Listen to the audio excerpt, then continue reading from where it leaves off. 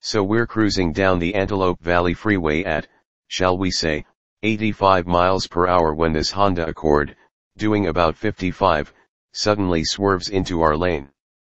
No big deal, it happens all the time, so we tap the turn signal and prepare to move into the right lane.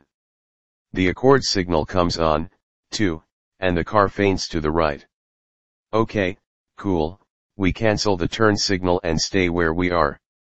But so does the Accord, when we're just yards from running into it, and we have to swerve hard into the right lane to avoid rear-ending it. Then, as we peer indignantly over at the Accord, we see two young, shaven-headed bozos giving us the mad dog stare. Normally, we'd exercise prudence. After all, these could be gangbangers, and they could be packing.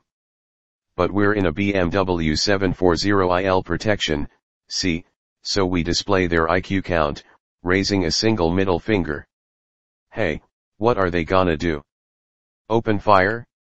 We have thick bullet-resistant glass with polycarbonate skins, to retain glass splinters in the event of damage from projectiles, and aramid armor in the doors and bulkheads.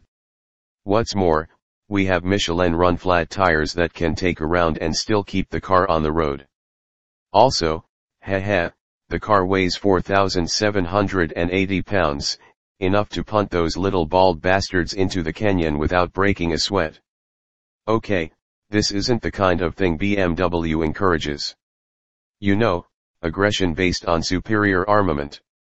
The protection car is really intended for those people, captains of industry, political figures, and leaders of multinational Colombian agricultural cartels who may fall victim to kidnapping or assassination attempts. For them, the $33,000, plus tax, premium is worthwhile. For the driver, probably a chauffeur cum security guy who's completed a course in terrorist evasion, the payoff comes from driving a car that doesn't feel like a Brinks truck.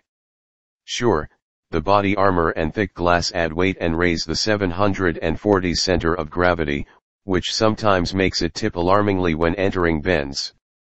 But the thing steers nicely, and its road holding at 0.79 g on the skid pad is good enough to give you a fighting chance in a car chase.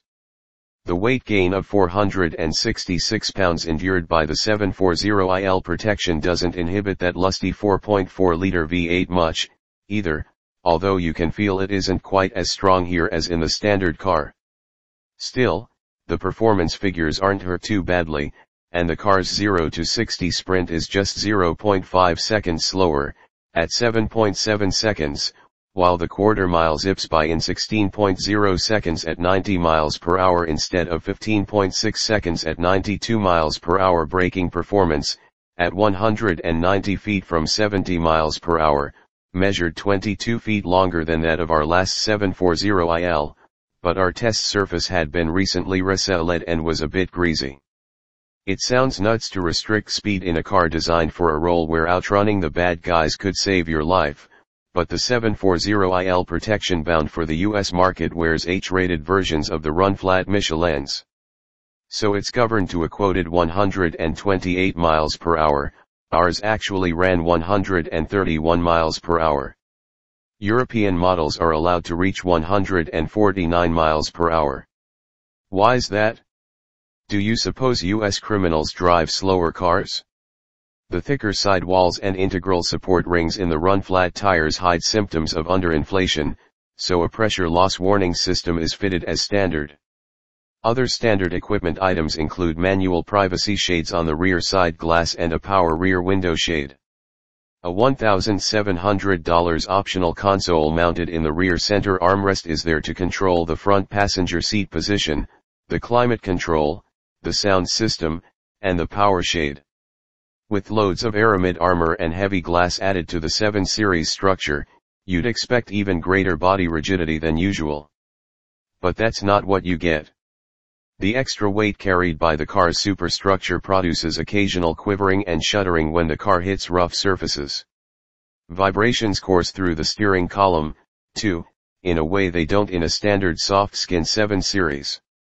Clearly, added heft in these areas compromises a vehicle's perceived rigidity, but fortunately not enough in normal driving to be a major hindrance.